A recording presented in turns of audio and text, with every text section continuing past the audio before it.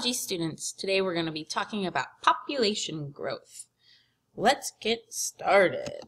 So, why do population sizes change over time in the first place? Well, really it's because there's only so much available resources in an environment, and that is going to impact how the organisms live there and how many of them can live there. So, can a population continue to grow and grow forever? No way, Jose, and the reason why is because of what we just said. There's only so many resources an environment has, whether it's food, water, or oxygen. So what are these things that can limit the population growth? Well, we call them limiting factors, and that's our first vocab word today.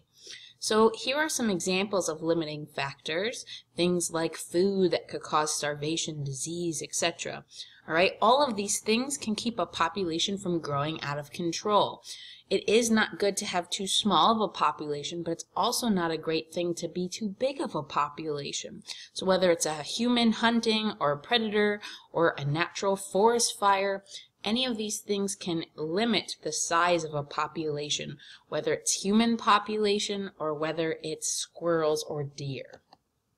All right, please make sure you jot down a couple different examples as a predator or disease, being prey, etc.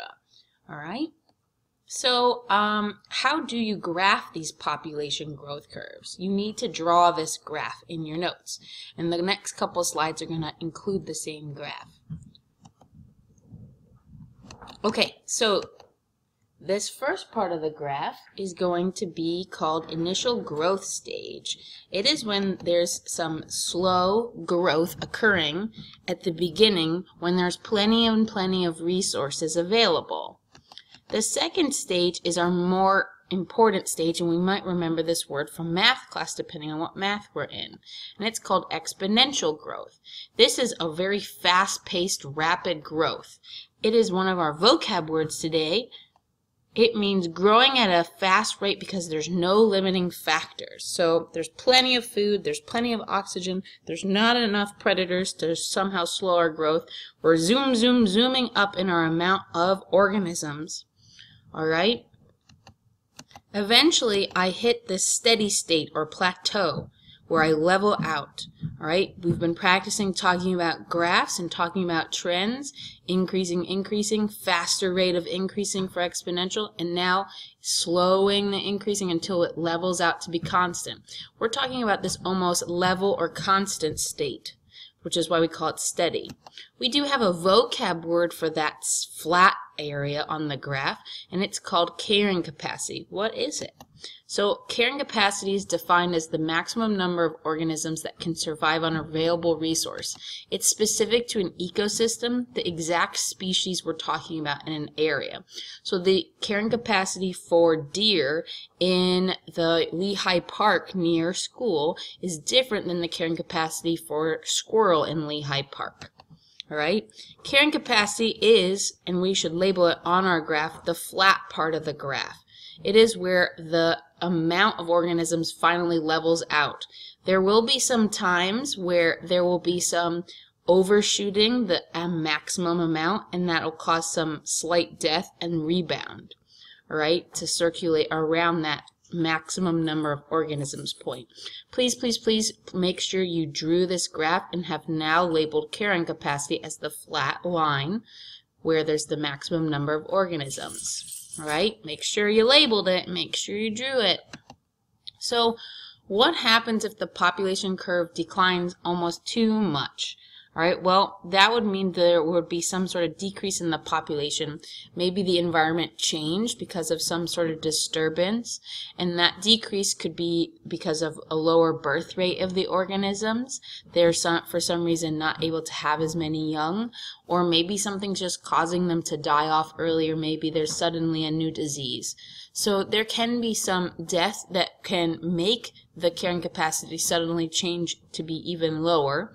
Right, that happens in some environmental situations.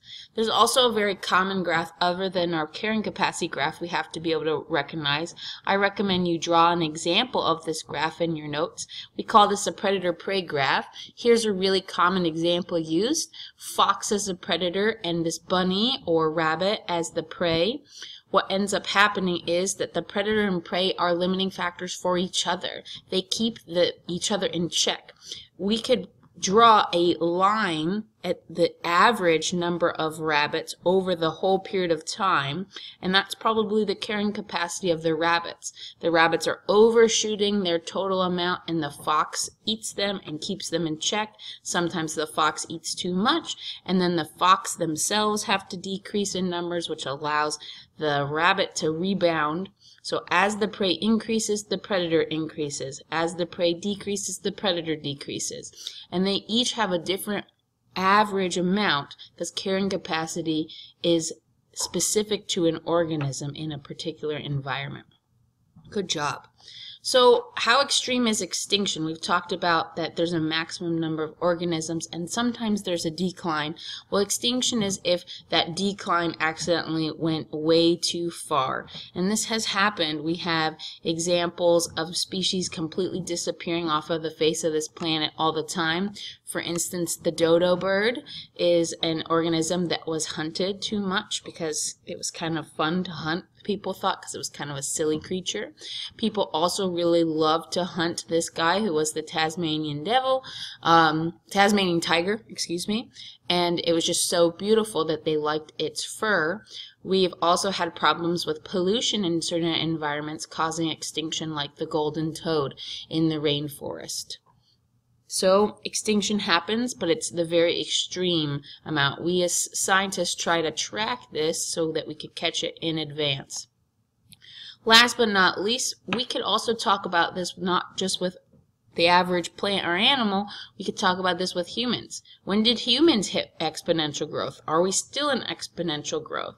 So you'll be talking about this some in class. Do note that there's examples of when we've had dips in our population, like the Black Plague.